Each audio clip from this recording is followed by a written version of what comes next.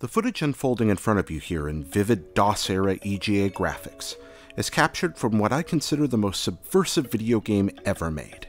The Oregon Trail is an oddity, an educational game that's also fun. It's designed to be played by a group of children on one computer, and rewards experimentation with extraordinary candor. The ability to kill your classmates with horrific diseases, gun down endangered animals with reckless abandon, and leave a secret legacy of profanity for generations of other third graders to discover. The Oregon Trail taught me a ton about economics, AI, resource management, history, and trolling my friends when I was a child. But these teachings paled before its greatest lesson: life is not fair. In the Oregon Trail, you can do everything right, and you can still fail. Play the game over and over, and you learn to exploit the design quirks. You learn how many supplies to gather, how to hunt, the value of preparation. But no matter how perfectly you plan and how skillfully you play, the Oregon Trail will sometimes quite simply screw you over. Rattlesnake bites and dysentery don't care how thoroughly you prepare.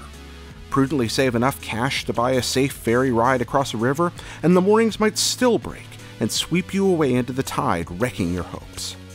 There's a school of thought I encounter too often, that people are somehow individually responsible for what happens to them.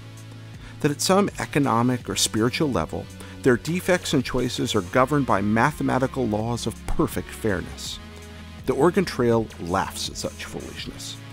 It teaches kids that looking into the future only allows you to see so far, that we can try hard and do good and still lose. It's a brutal, harsh lesson for a 6-year-old to learn through an educational game, but it's a good one because it teaches us about reality and compassion. I wish some adults could learn it. A second lesson superbly taught by video games comes from Gone Home, which teaches us how to walk in someone else's shoes. I attended a small Christian liberal arts college, and my best friend there was gay. I met him at a time when he was struggling mightily to understand his sexuality. We'd both grown up in a church tradition that taught that while attraction to a person of the same sex was not a sin, acting on that attraction and forming a romantic same-sex relationship was. At the time, I thought of myself as illuminated, progressive, tolerant, and encouraging. I thought I could help him work through his realization and hold on to his faith, and through what I thought of as an act of love and friendship, change him into what I thought he should be. But in the end, I didn't change my friend. He changed me. His actions and the sincerity of his conviction and the testimony of his spiritual faith all combined to challenge my presuppositions. His witness, along with what I believe to have been the work of a supernatural reality in my heart, opened my mind. I realized that I was the one who needed teaching, and this memory kept coming back to me when I played Gone Home. We sing songs about walking in someone else's shoes, but until games came along, we couldn't really do it. Through video games, we can quite literally now see through another person's eyes, live out their life, experience a story unfolding through their point of view.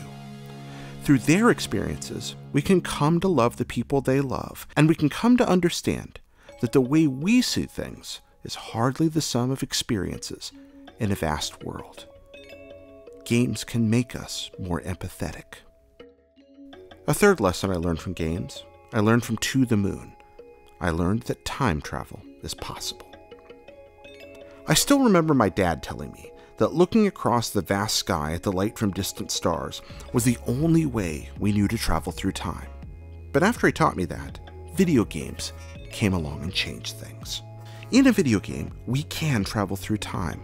We can see a version of what might have been. We can experience an imagined outcome happening partially under our control, but also at the whim of a creator operating behind a curtain. The art of a video game developer blurs the boundaries of temporal reality. We dream of changing the past, but in a simulation, we can actually do it. C.S. Lewis once wrote that no one is ever told what would have happened. But in a game, we can get a pretty good idea. In the play within a play that comprises To the Moon, we can prevent accidents and mishaps, alter the choices we made that now haunt us, save the people we love. We can wipe the slate clean and make a better life. And we learn that if we can change something in that illusion, that maybe we can find ways to change things in reality too. We might not be able to reach into our past and do it, but we can dream of a better future. We can dream. And that's the lesson games taught me more than anything else, to dream for the sake of dreaming. And that's where we're going next on Hop, Blip, and a Jump. For a chance to dream.